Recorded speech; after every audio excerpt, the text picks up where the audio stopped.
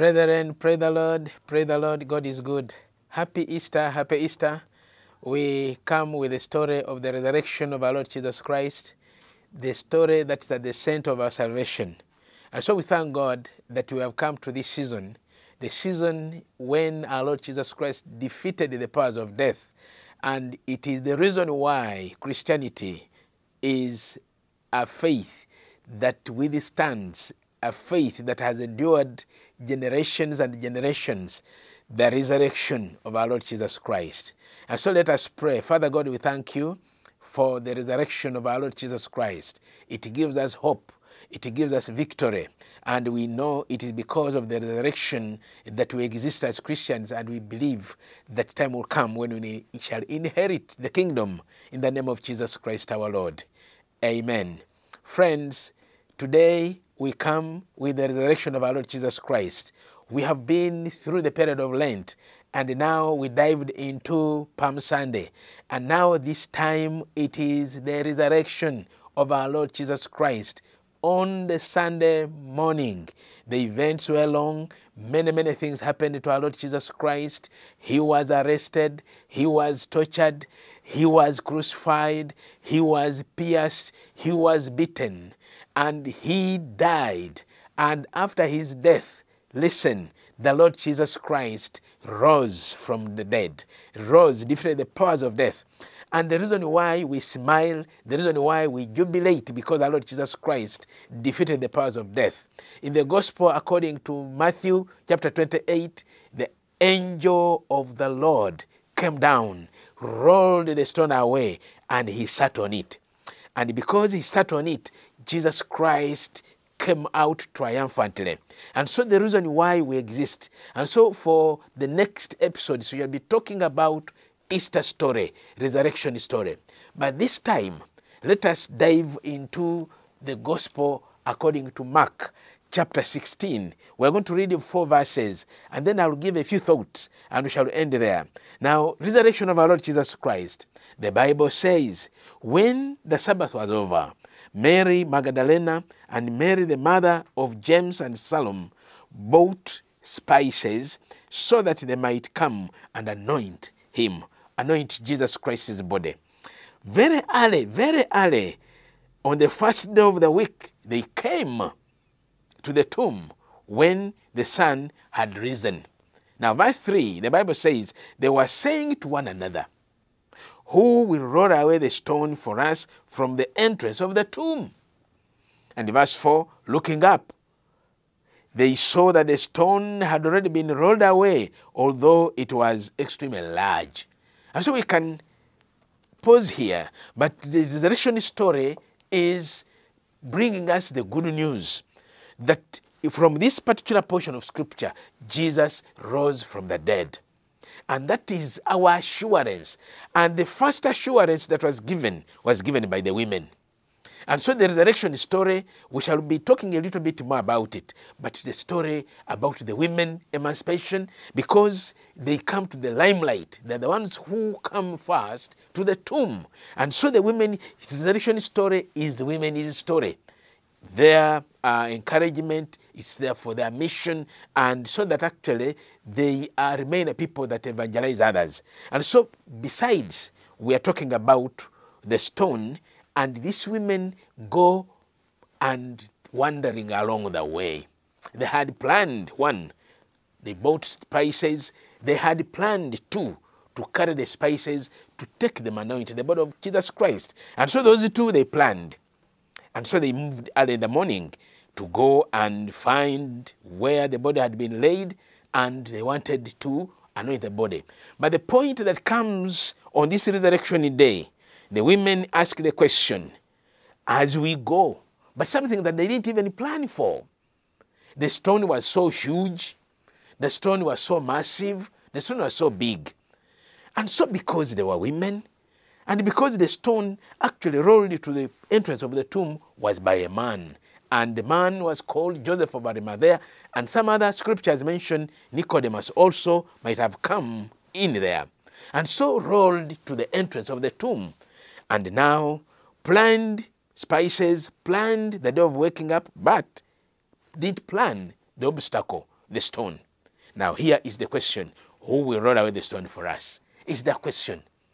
It remained challenging, but praise the Lord. In verse 3, the Bible says that as they wandered, the stone had already been rolled away. When you read Matthew chapter 28, we see the details of how it was done. 1, it was big. 2, it had been sealed. Security guards had been put there to guard the entrance of the tomb. Because the story had circulated that actually Jesus' body might be stolen by his disciples. And so Matthew 28 gives us the details. Mark brings us the detail of the women going and wondering how they are going to find, how are they going to enter. We are mere women, but praise the Lord that the stone had already been rolled away.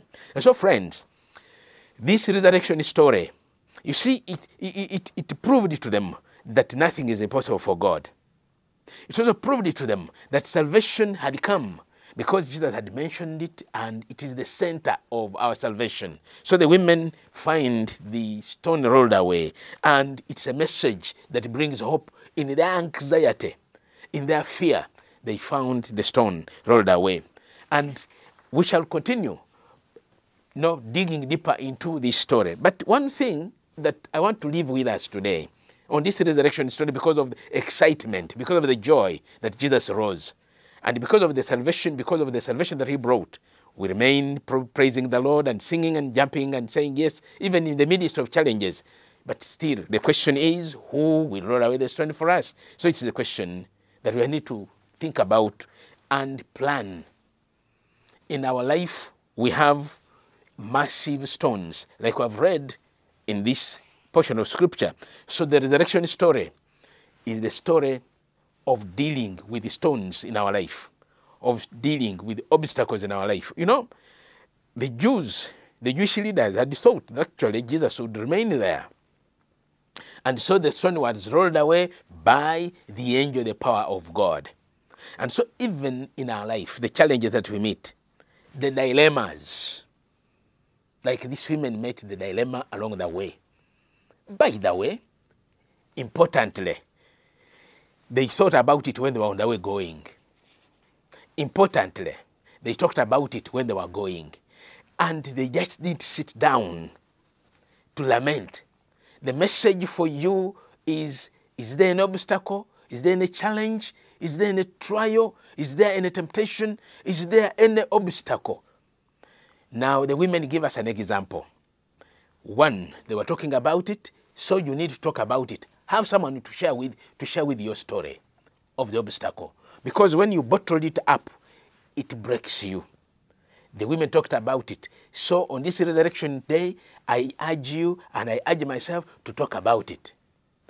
2, you talk about it, but not just sitting lazily there. You talk about it and doing something about it. That's a very huge lesson as well on this resurrection day. Now, these women, they were talking about it, but they were walking towards it. Praise the Lord. And they were walking towards the stone. And so it was an activity morning. Resurrection story is a story of activity.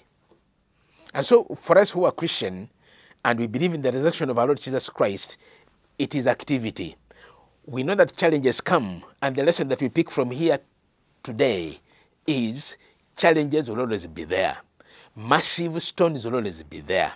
But talk about it, pray about it, share about it, and do something about it, walk towards that. We have challenges in our community, we have challenges in our society, we have issues that are challenging us, but talking about it alone is not enough. We need to go full blast. We need to go head on with the challenges, and God will give us the grace. The stone was rolled away, and we pray that actually God will roll away the stones that we are finding in life.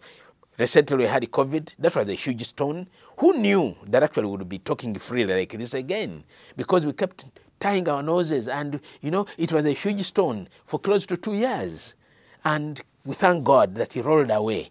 I mean, Ebola has just come. And, we have just been in it, and it was terrible. And very many other things. HIV, AIDS has been there, and it's still a huge stone. Poverty is still a huge stone. Many, many things are huge stones in our life. Now, those that have, our young people that have graduated, that have read, and there are no jobs, that's a stone. those that have grown and they need marriage, they need a husband, they need a wife, that's a stone. You know, school fees, you know, necessities of life, those are stones, huge, massive. But listen to me. The moment the women lifted up their eyes, the stone had been rolled away. But the one thing is that they talked about it, they meditated about it, and they moved towards it. Now, we ask God to lead us all through. Now, allow God to do his part, but you also do your part. These women challenge us that on this resurrection day, they talked about it, but they walked towards it. Do your part, and God will do his part. And one other thing is, there may be obstacles ahead, but trust God and keep moving. Now, I leave with you this message. Keep moving. Lamenting is there, talking about it is there, praying about it is there, but let us move. And try to use our effort, and God will bless the work of our hands. And about anxiety, about worry, Matthew 6:25 to 34, do not be anxious. Philippians 4:6-7, do not be anxious about anything, but in everything by prayer and supplications, let your desires be made known unto God. Now, my brothers, God bless you. Happy Easter to you, Resurrection Day, and may God resurrect anything that was going to be buried. May God resurrect your hope. May God resurrect your the love that was growing cold. May God resurrect, and we shall keep talking about these things because the resurrection story is our central story for our salvation. May God bless you and keep you. I wish you a blessed season of celebration as we celebrate the resurrection of our Lord Jesus Christ, because it's the center of our salvation. Be blessed in the name of Jesus Christ our Lord. Amen.